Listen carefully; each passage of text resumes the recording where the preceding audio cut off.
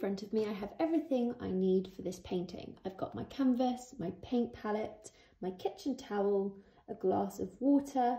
Over here I have 2 different size paintbrushes, a square shaped sort of flat end brush and then a smaller pointy brush. I've also got a pencil and a rubber because I'm going to be drawing in my avocados, so I'm just going to use these to map them out. And then over here I have my acrylic paints. So like I always say, it's up to you what colour paints you want to use for your painting. You might want to go more abstract and do a pop art version of your avocados, or you might want to go more true to the actual colour of an avocado. You can also pick what colour background you want. So I'm just going to spend a moment applying my paints to my palette. To start off with, I've got some titanium white, so I'm just going to add this to one of the dishes in my palette. I'm going to be using quite a lot of white just to lighten up some of the shades. Next up, I have a violet colour. I'm going to be going for a purpley pink shade for my background, so I'm just adding some of that to my palette. I've then got a primary magenta, which is a very sort of bright hot pink shade, so I'm just going to add that as well. Next up, I'm going to move over to the colours that I'm going to use for my avocado. So I've actually got 3 different shades of green here. I've got a cadmium green, so I'm just going to add a small amount of that to my palette. But remember, if you haven't got any green, you can mix up your own using some blue and some yellow. So I'm going to add some blue here. I've got a primary blue. I'm also going to add some cadmium yellow to my palette as well. I always think it's nice to mix up your own colours, especially when you're mixing up greens, just because you can have a little bit more control over the shades that you're creating.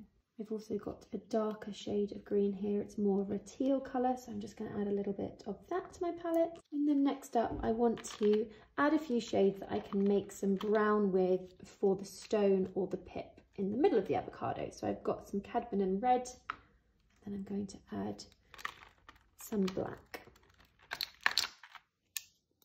So as you can see on my palette, I have white, purple, pink, a mid shade of green, primary blue, yellow, a darker teal shade of green, some red and black paint.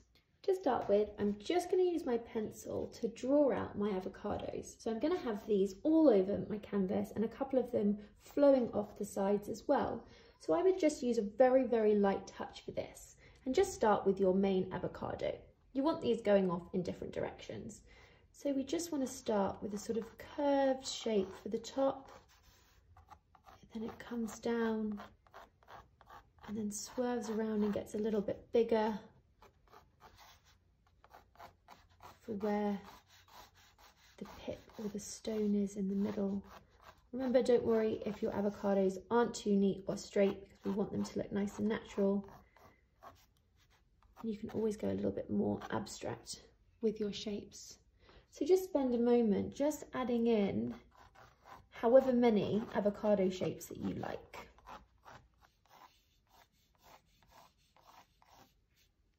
Again, you might want a few sort of coming off the side of the canvas as well.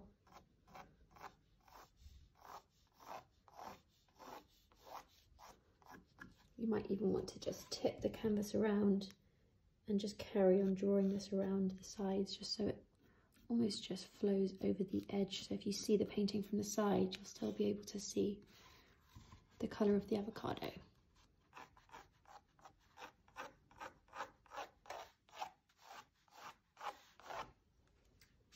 And remember, don't worry too much, because we are going to be going over these with paints. This is just a little reference for us to work with.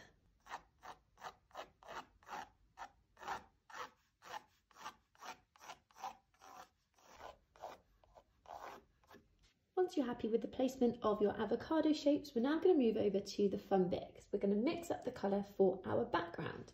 Like I mentioned, you can do any colour that you want. You might just want to do a block colour. You might want to add one shade and then sort of mix a few other shades over the top to make it a little bit more textured. It's totally up to you.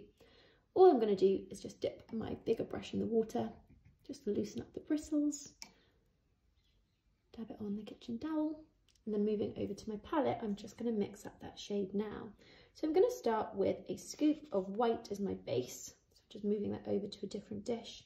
And then to this, I'm just going to start adding a little bit of my purple. I'm just going to give it a good mix. I then might add a little bit of pink to this just to give it a slight pinky tone. I would just say make sure you're mixing up enough paint to cover all of the background. If you don't feel like you've mixed up enough, just mix it up now. So I'm actually just going to scoop up the rest of this white, a little bit more purple, and a little bit more pink, just so I've got plenty of paint to work with. I also suggest adding a couple of drops of water into your paint mixture, just to allow the paint to stay nice and fluid while we're working with it. So all we're going to do now, as soon as you're happy with your shade, is we're just going to focus this all around our avocados. So just filling in the background. And it's up to you. You might want to be quite thick with your paint. You might want to be quite choppy and textured with how you're applying it. Or you might want to be really careful and smooth. It's totally up to you. I would just be careful as you're meeting the sides of your avocado. What I like to do, especially with using a sort of square flat end brush, is you can just push the bristles down onto the canvas, let them fan out, and then if you just drag your hand around, it sort of helps you create a nice crisp line with the paint. So just have a little experiment. I often say that brush is a really personal preference. So just use whichever one you feel comfortable with. And remember not to be afraid to add water to your paint if you need to. If you feel like your paint is getting a bit dry and sticky, sometimes just adding that water back in just helps thin it out and almost revives it a little bit. So just add it in and mix it up if you need to. The other thing you might like to do as well while the paint is still wet on your canvas is experiment with mixing some colours over the top. So I might just pick up a little bit of white and kind of blend that in. Might even pick up a little bit of pink and add that on top just to create a few different shades within my background. I'm going for quite a choppy abstract background with mine. So it's quite nice to sort of add those colours in so you get a bit of variety.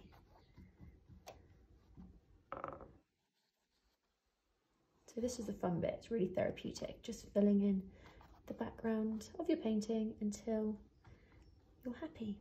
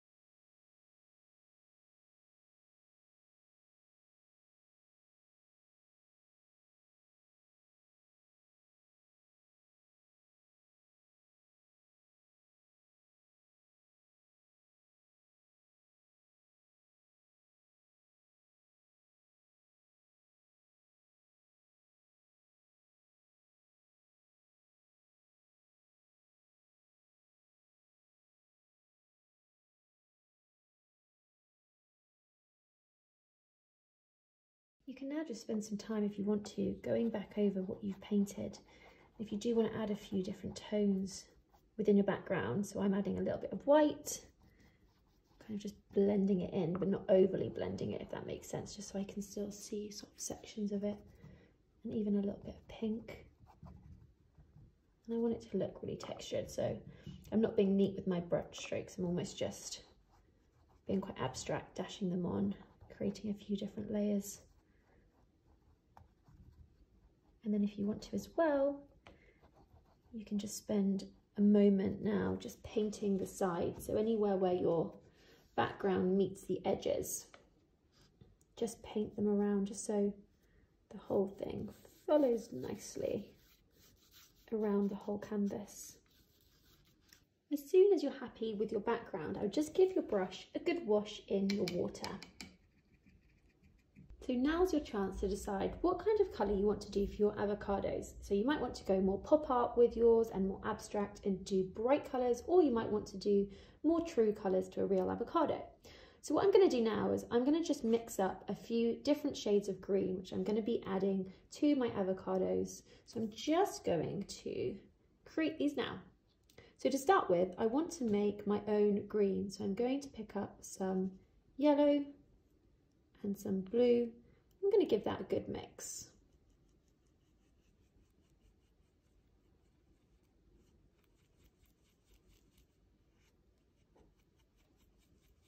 So I've got quite a dark mossy shade of green here. Now for my next colour, I'm just going to need some more white paint. So if you've also run out of white, I would just add a little bit more to a spare area of your palette now. For my next shade of green, I'm actually just going to take a little bit of this dark moss green that I've just made, move it over to another part of my palette, and I'm just adding a little bit of white to it and mixing it in just to make a lighter version of that paint. So you get more of a sort of minty like colour. Next up, I want to make more of a yellow green. So I'm actually going to go for this colour that I've got just straight out of my tube, which is actually quite bright. I'm going to pop it down on my palette, and I'm actually going to add some yellow to it to brighten it up even more. As you can see, I'm just mixing it in with the paint that's already on my brush. I feel like one of the most exciting parts of painting is mixing up your own colours. It gives you a chance to have a little experiment, try something new and create something completely unique to you. Next up, I just want to do a lighter version of this colour, so I'm just scooping up some of that same green, some of that yellow, and this time adding some white. So as you can see, I'm mixing up all of these colours next to each other just so I can see exactly what I'm working with. You can see the different tones. So I'm going to work with these 4 colours to begin with for my avocado. So naturally, the middle of an avocado is slightly more yellow-green in shade rather than the outside, which is a little bit darker where we'll see the skin. So these avocados are chopped in half. So we're just going to be able to see the middle part, so the lighter shades going into the darker shade, and then the very, very dark edge where the skin is just visible. And then in the middle, we're going to pop our stone. So for now, I'm just starting with that last shade of green, which I made, which is a nice sort of light pastel yellow green. I'm just going to start adding that to the middle of my avocado. Now I like working with one avocado at a time just because I like the paint to stay wet as I start blending it and adding different tones and textures on top, and because I'm going for quite a sort of stylized, abstract, impressionist version with my avocados, which basically means I want to see the texture of the paint in there. I don't want them to look too real. I'm just going to start adding a few different tones on top of this. Now it's up to you what brush you use. I quite like to do a little dance between each brush depending on which area of the avocado I'm working on. So for now I'm just going to stick with my same square brush. And all I'm going to do is just pick up a little bit of pure white on the end of my brush, and I'm going to focus this in the middle part of my avocado, still keeping with that same shape, but you'll see it just starts to lighten up that middle area. I might also experiment and add a tiny little bit of pure yellow into this section as well. It's quite nice when you see sort of dabs of that pop of colour coming through. As you can see, I'm being quite thick with my paint, trying not to overthink it too much. What I'm now going to do is I'm just going to pop down this brush just on the side, and I'm going to pick up my slightly smaller brush as I get towards the edges, because I want the flesh of the avocado to start darkening up slightly. So I'm just going to pick up some of this shade of green. I'm just going to work it around on top of that last shade, but just along the edges. So we're getting further and further to the edges of our avocado, and the green shades are getting slightly darker. I'm then going to pick up this shade over here, which was the one that I'm then going to go over to this shade of green, which is more of a bluey shade of green. It's slightly more earthy in tone. I'm just going to start focusing that towards the edges of the avocado. And this is where you're going to start probably meeting your background. So just have a little look at your own painting and decide if your background is dry. And if it is, you can just start overlapping this paint with it slightly, because we want the avocados to look like they're sort of sitting on top of the background. So we don't want any gaps where we see the canvas through. I'm just carefully pushing the bristles of the brush down, letting them fan out, dragging it around just so I can get a nice crisp line with the edge. As you can see, I'm just almost blending it in, just using dabs so I can see the different shades in the paint.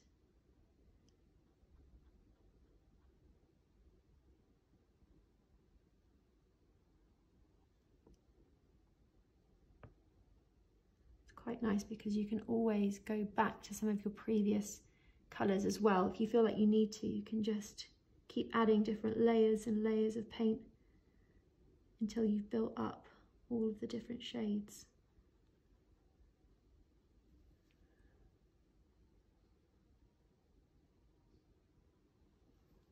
What I'm now going to do is just pick up some of this really dark shade of green, the first one that I made, mixing up my blue and my yellow together. I'm just going to focus that carefully along the very outside of the avocado, just where the flesh of the avocado would naturally be darker.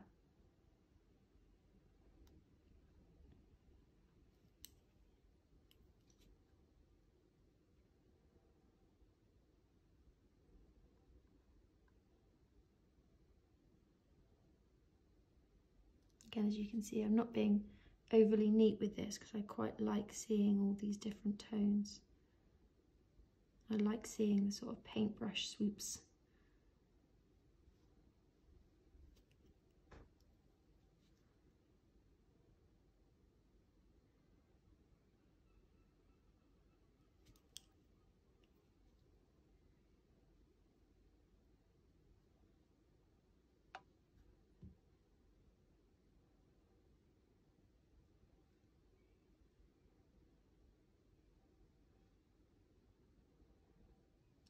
So if you want to, this is your moment to sort of pick up some of those first shades again. If you want to just add those back into the middle now, you can. But I'm still keeping with that same shape, following that first shape that I've got. Just blending that paint together. Might even pick up some more white paint and just focus that in the middle.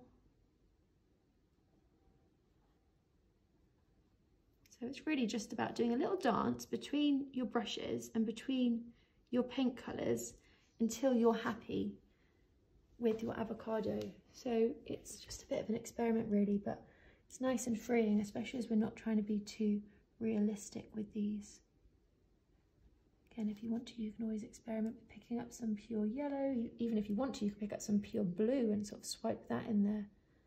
It's just nice to sort of get all of those different tones within there, just so they're nice and colourful and bright. Remember that afterwards we're going to pop the stone in the middle, so we're going to be covering this little section here with the brown pip. So as soon as you're happy with your first avocado, you can then move on and do exactly the same thing again. And don't worry if the colours of your avocado vary slightly, because you'll find that when you do look at them in real life, they do tend to be slightly different in tone. So don't worry about them all being completely uniform. I would just stick to that same formula of using the lighter shades for this sort of middle part, the inner part of the avocado, and then getting darker and darker until you get to the edge. Just using whichever paintbrush you prefer.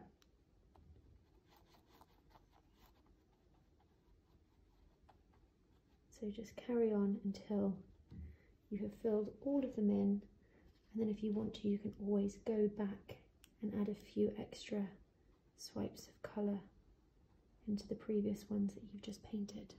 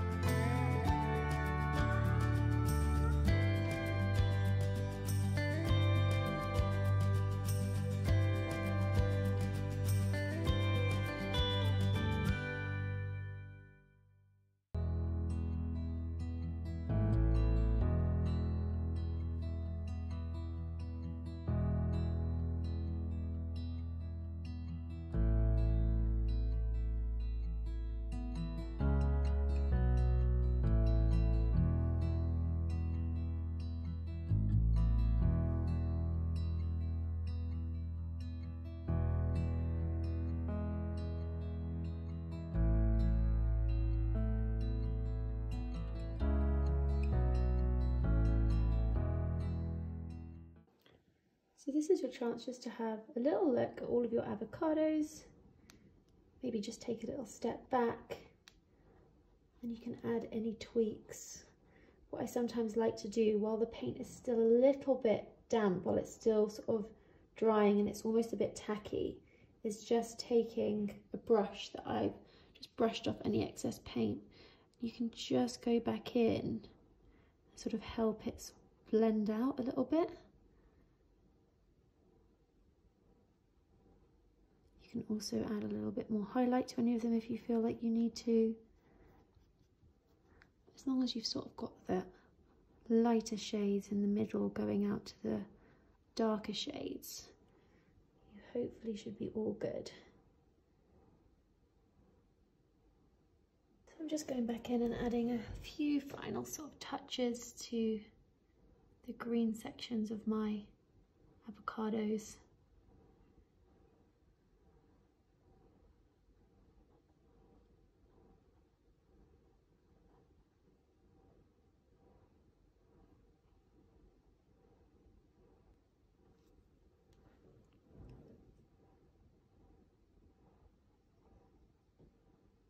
As soon as you're happy with your avocados, we're just going to give our brushes a really good wash. I would now just take this moment, if you want to, you can always change up your water and change up your kitchen towel. And if you want to, you can just make yourself a little bit more space on your palette. So I'm just going to wipe away this section in the middle where I mixed up my greens, so I have some space to mix up the browns for my stone. So I'm going to do the same thing as I did with my different shades of green, and I'm just going to mix up a few different shades of brown. So I would just say if you've run out of yellow paint, you can just add a little bit more to your palette. And all we're going to do is just start by mixing up our first darker shade of brown. So for this, I'm just going to scoop up some red paint. I'm just going to add a little bit of black to it and give it a good mix.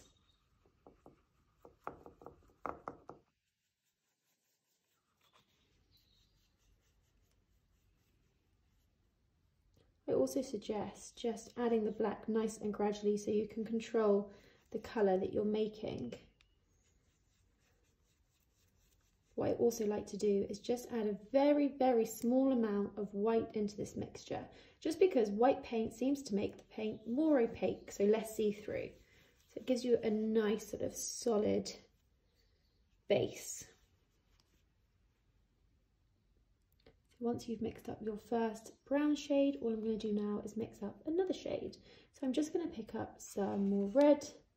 I'm then going to add a little bit of yellow to it and a little bit of blue and give that a mix. Again, I've just kept that same red colour that I had on my paintbrush before.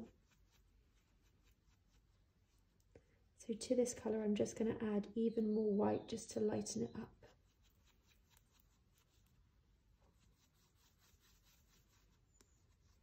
It's nice just to experiment with these colours. I always find if you're just not happy with the colour, just start again, just adding a little bit more yellow to it. Also a little bit more black.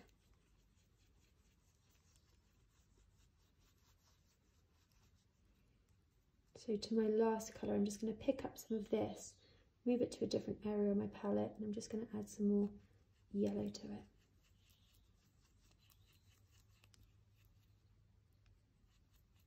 Just mixing it in with the paint that was already on my brush. It gives us slightly more of a mustard coloured brown. As soon as you're happy with your 3 shades of brown, we're now just going to move back over to our painting. So I'm actually going to pick up my smaller brush for this, and I'm going to start with this lighter shade that I've got here. And all I'm going to do is I'm just going to focus this in the middle section and just paint in the stone. So the stone sort of emulates the same shape as the avocado, so it's a little bit sort of narrower at the top and then it scoops round and is slightly wider at the base. All I would say is just do this nice and slowly. You can almost start smaller than you want to be, just because obviously it's easier to make it bigger and bigger. So just start slightly smaller. Stand back a bit, have a little look, and then decide if you want the stone to be a bit bigger. What what you can then do is similar to how we did the outside of the avocado, you can then just start picking up a few different shades of these browns. You might want to go for one of your darker, more redder tones of brown and just start adding that to the sides. You then might want to pick up a tiny little bit of white and kind of just blob that maybe more towards the middle as a bit of a highlight. So again, we're just doing a little dance between our different shades of paint, just layering it on top of each other until we're happy. And then as soon as you've done one, you can do the same thing to all of your other avocados. You can even pick up a little bit of pure yellow if you want and sort of blob that in there as a little bit of extra tone. So I'd say you can definitely have an experiment with these stones. Just spend a little bit of time adding them to each of your avocados. Again, don't worry if they're not too neat. We haven't gone for a neat vibe with this painting, so feel free to be quite abstract and blobby. And also remember, some of the stones will be slightly bigger in some avocados and they might be a bit smaller in others, so they don't need to be completely uniform, which is always nice. As you can see, I'm not washing off my brush, I'm just picking up these different tones and just adding them on top of each other.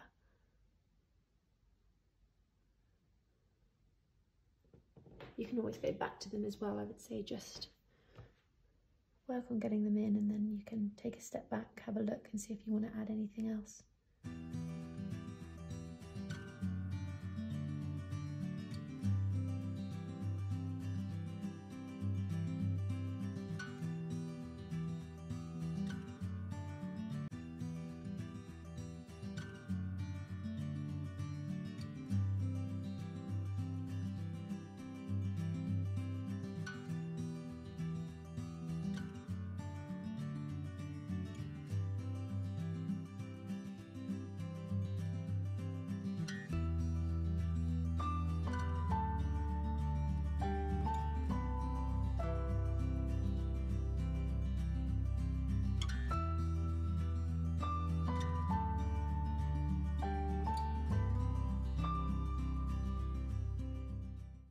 This is your chance just to take a little step back, maybe look at something else for a moment, and then come back and decide if there's anything else you want to add to all of your stones. You might want to blend them in slightly more when they get a bit tacky.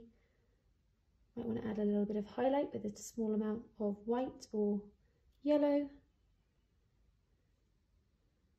Just have a little look at your own painting and just decide what you would like to do.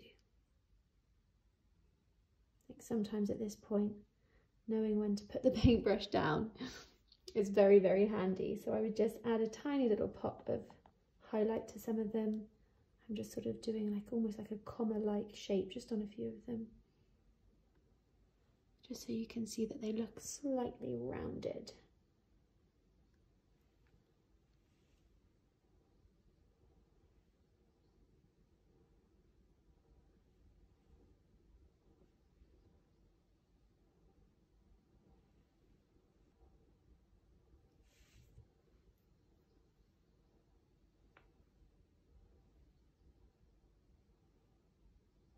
And if you want to, on a few of them, you can just take a tiny little bit of this brown paint and just do a very, very small, almost like a little semicircle at the top of some of them, just to show where